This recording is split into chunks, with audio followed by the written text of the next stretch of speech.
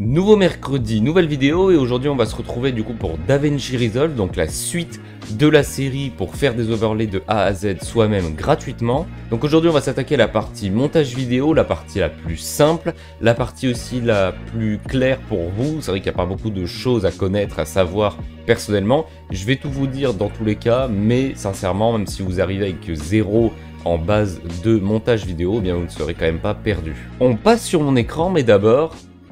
générique.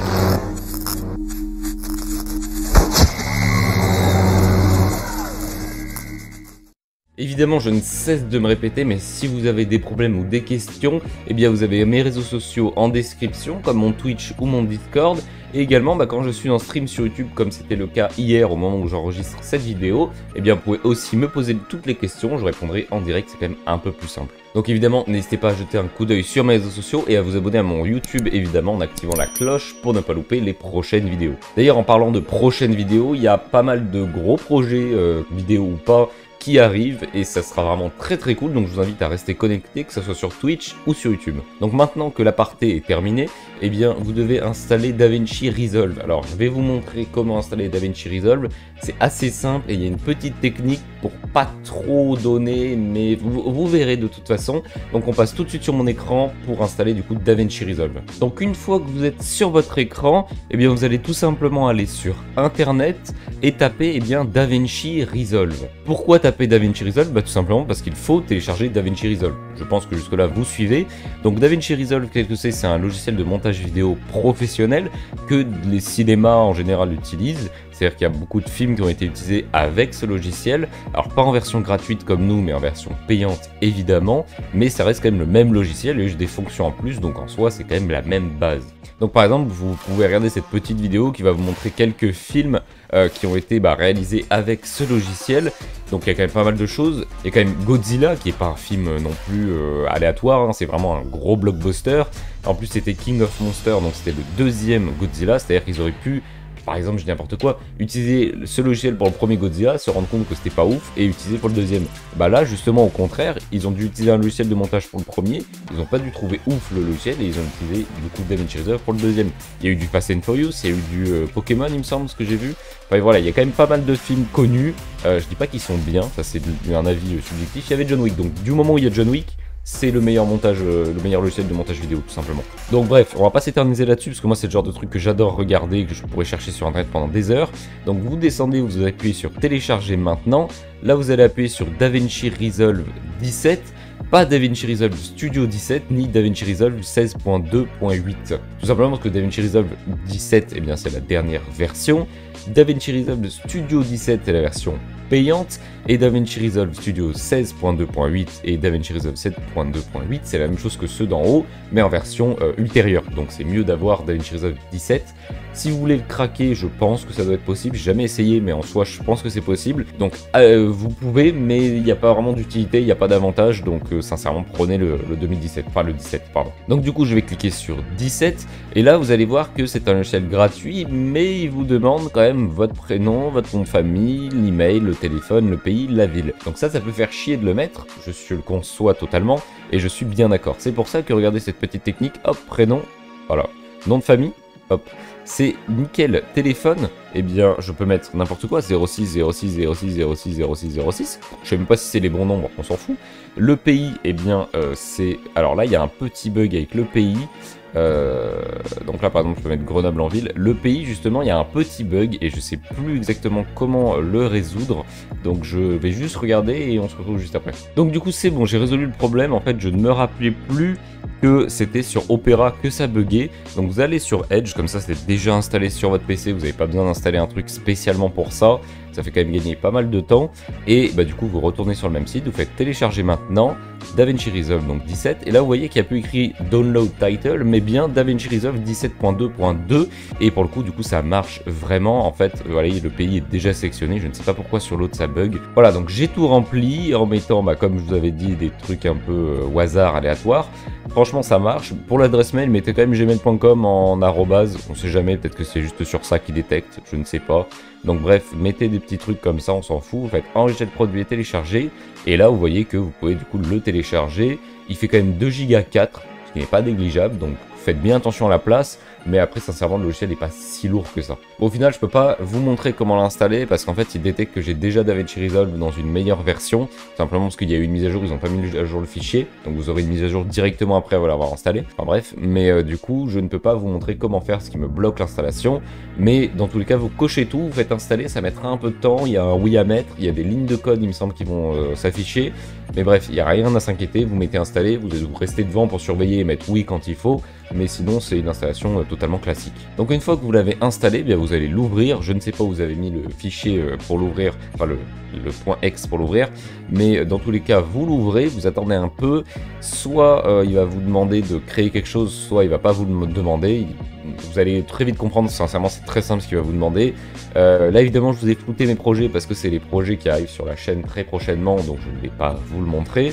Donc vous faites un nouveau projet comme j'ai fait, créer un nouveau projet, vous allez l'appeler overlay Twitch par exemple, vu que ça sera pour les overlay Twitch.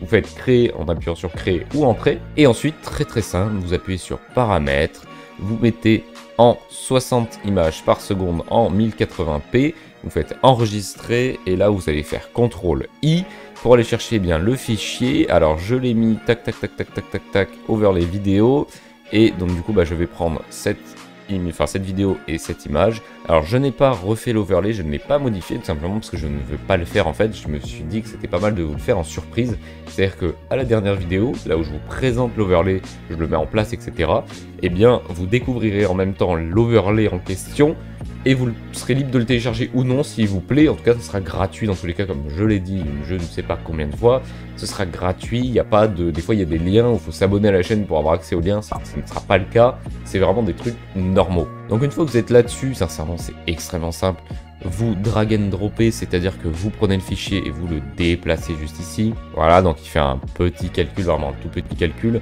On va aller dans la section montage, parce que c'est la section qui nous intéresse, visuellement c'est quand même plus adapté.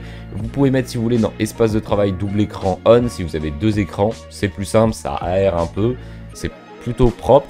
Et ensuite vous prenez le fichier image, vous le mettez juste au-dessus. Et là, comme vous voyez, bien la vidéo se met en dessous de l'image. Donc là, ça calcule, donc forcément, c'est un peu dégueulasse niveau fluidité. Mais si je vais mettre play, tac, voilà, là, on voit que la vidéo du coup tourne tranquillement avec l'overlay par-dessus. On voit également qu'il y a le petit effet néon bleu ici. Là, il y a le petit effet rond noir juste derrière en fond, juste pour faire un petit effet relief et également pour pas que ça fasse blanc sur blanc. Mais par contre, comme vous allez le voir, regardez, hop, si je fais play du coup, la vidéo, elle continue, mais pas l'overlay. Donc ce qu'il faut faire, c'est encore une fois très simple, vous mettez juste ici, vous voyez qu'il y a deux flèches et vous étirez en fait tout simplement jusqu'à la fin de la vidéo. Hop, comme ceci. Alors je m'excuse par avance s'il y a des petits problèmes dans la vidéo au niveau du son ou de l'image, c'est parce que vu que le logiciel est très lourd et que j'enregistre en même temps d'une excellente qualité, forcément il y a des petits problèmes, mais voilà, c'est juste pour cette vidéo du coup, après il n'y aura plus de problème, ne vous inquiétez pas. Donc une fois que vous avez fait vos petits trucs, là sincèrement en fait il n'y a rien d'autre à faire. La musique, je vous conseille pas de l'ajouter sur le montage. Je vous conseille du coup, comme je vous ai dit, de passer par le logiciel Twitch ou sur Spotify de taper NCS, No Copyright Sound, pour avoir tout simplement des musiques non copyright, parce que même avec le logiciel Twitch, vous pouvez vous faire, entre guillemets, strike. C'est ce qui m'est arrivé 2 fois sur mes rediffusions, si vous regardez. Le son au début est coupé alors que c'est des musiques de Twitch. Voilà, ne me demandez pas pourquoi, c'est Twitch, c'est pas forcément logique de partout. Mais bref, donc du coup vous passez par ce que vous voulez, si vous voulez ajouter une musique directement ici, vous pouvez également. Pour ajouter la musique, c'est franchement très simple, pareil, vous prenez et vous le mettez dans la section audio, et c'est tout. Après par contre l'audio va certainement dépasser, je vous conseille pas de rajouter encore la vidéo derrière et d'étendre encore l'image. Ce que vous allez faire, c'est tout simplement appuyer sur B pour passer à l'outil de coupage et vous allez couper comme ceci. Donc vous mettez, donc là imaginez que c'est l'audio, vous mettez en dessous, donc l'audio hop il est là, donc si l'audio est là et que la vidéo est là et que ça se finit en même temps, vous appuyez, ça coupe. Là vous appuyez sur A pour repasser à la souris et CTRL X ou Supr pour enlever comme vous le souhaitez. Dans tous les cas c'est pareil. Et donc là du coup une fois que vous avez fini, mettre de la musique etc, si vous le souhaitez, vous allez dans exportation évidemment pour exporter le projet. Et c'est là que ça va être important, les réglages. Donc ce que vous allez faire déjà c'est mettre un titre. Alors le titre ça peut être overlay intro vu que ça va être l'overlay d'intro. le mettre là où vous voulez. Donc moi je vais évidemment le mettre là où je mets les overlays pour la vidéo en question, enfin pour la série en question. Donc ça vous laissez très bien. En haut vous ne touchez à rien. Vous aurez peut-être pas la même présentation que moi. Il faudra tout simplement cliquer sur un petit bouton. Voilà, le petit bouton en haut pour tout simplement étendre et pas que ça fasse ce petit truc dégueulasse là. Donc vous étendez et c'est parfait. Donc ensuite on exporte la vidéo évidemment en format MP4 car c'est le format le plus courant et le plus simple. Sincèrement c'est le meilleur. Restreindre je vous conseille de le restreindre pas à 80 000 mais à 40 000, tout simplement parce que de toute façon le débit Twitch est de 8 000, donc dans tous les cas vous ne verrez pas de grosses différences. Donc sur du 40 000, en profil d'encodage élevé, image clé toutes les deux, tout simplement parce que c'est recommandé par Twitch pour le stream et le record, donc mettez aussi 2 ici, ce sera très bien. Audio, moi j'ai pas mis d'audio donc je décoche exportation audio, mais si vous en avez mis, vous laissez AAC, vous laissez le débit de données qui est écrit, 16, enfin vous laissez tout, en fait vous ne touchez à rien, mais si vous n'avez pas mis d'audio, vous l'enlevez.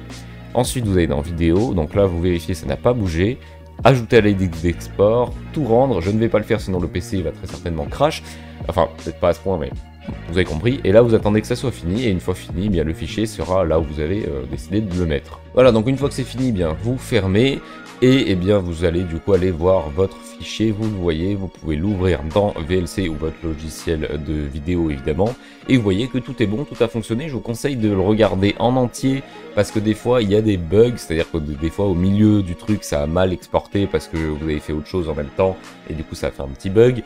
Évidemment ne jouez pas pendant que vous exportez, ça me paraît logique mais voilà, et vous voyez que franchement 40 000 en débit c'est largement suffisant, mais ça reste quand même un fichier assez imposant. Si je fais par exemple propriété, c'est quand même 96 MO, c'est pas rien, et MP4 en plus ça consomme en performance. Donc dans la vidéo qui suivra celle-là, donc mercredi prochain, vous aurez comment optimiser le rendu et comment optimiser du coup les performances de votre PC pour pas qu'il dépense trop pour rien. Donc voilà, la vidéo est déjà terminée. Si elle vous a plu et même si elle ne vous a pas plu, je vous invite à mettre un like, un commentaire et à vous abonner en activant la cloche pour le référencement. À me suivre également sur mes différents réseaux tels que Twitch ou Insta ou Twitter, ou même aller sur mon serveur Discord. Et sur ce, je vous dis à la prochaine, mercredi prochain ou même avant si jamais la vidéo auquel je pense sort avant.